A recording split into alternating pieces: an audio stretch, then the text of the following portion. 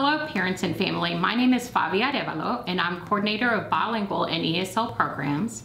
Our Language Proficiency Assessment Committee, LPAC, supports students who are identified as English learners by providing linguistic accommodations to support their academic and social emotional success. Please be assured that if your student is being served through our bilingual or ESL programs, that instructional accommodations that were assigned at the end of the 2019-2020 school year can and will be implemented in your student's daily instruction, whether instruction is being delivered face-to-face or virtually. Your student's academic progress will be reviewed through our progress monitoring checks that will occur at the end of the 3rd and 6 weeks grading period. Your child's teacher will continue to monitor their daily progress on a daily basis and share concerns and/or celebrations they have during their weekly campus grade level meetings. An LPAC meeting will be scheduled for students who are not demonstrating progress due to language to determine what language supports need to be modified. Now let's address what instruction will look like. Again, whether your English learner has opted for face-to-face or virtual instruction, LPAC is required to support his or her language needs. For virtual students, we have reviewed the language accommodations list that is available in the district's Take Flight document under Instructional Plan and Special Programs Guidance, or you can Google English Learner Instructional Accommodations Checklist to review the document. Some linguistic accommodations include oral translation, clarified directions, and/or model pronunciation. And again, all accommodations can and will be administered. Your student's campus will communicate the daily schedule that your student will follow.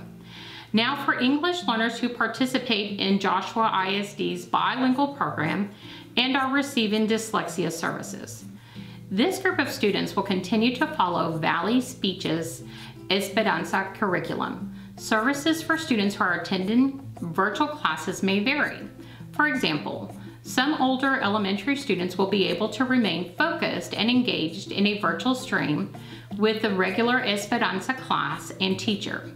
For those students, their instruction may be synchronous and occur at the same time as the in-person class. Students and parents will be notified of the time when they will join the class through a Google Meet on Monday through Thursday of each week. Some younger elementary students may not quite be developmentally ready to engage in a full synchronous Esperanza lesson every day. For these students, we will schedule 2 or 3 20-minute online sessions in a small group setting. Students in the small group will work with a trained Esperanza teacher who will provide the most essential elements of the dyslexia lesson based on the needs of the students. Elementary students receiving virtual dyslexia instruction will be provided with their own alphabet strip, cursive strip, and alphabet letters, along with printed materials and activity pages. These will be distributed when parents pick up books and classroom materials from their child's campus. Please know that LPAC is committed to working with other committees such as our SPED Department 504 and RTI to ensure that your English learner student is receiving all of the support that has been assigned to them. If you are new to our district, welcome. If your student was identified as an English learner at their previous district and that district did not participate in the administration of TELPAS for the 2019-2020 school year, your student will have the opportunity to be tested here. Joshua ISD's campus testing coordinators and LPAC representatives will administer the single statewide assessment, LOST link, to determine if they are eligible to be reclassified and exited from LPAC services.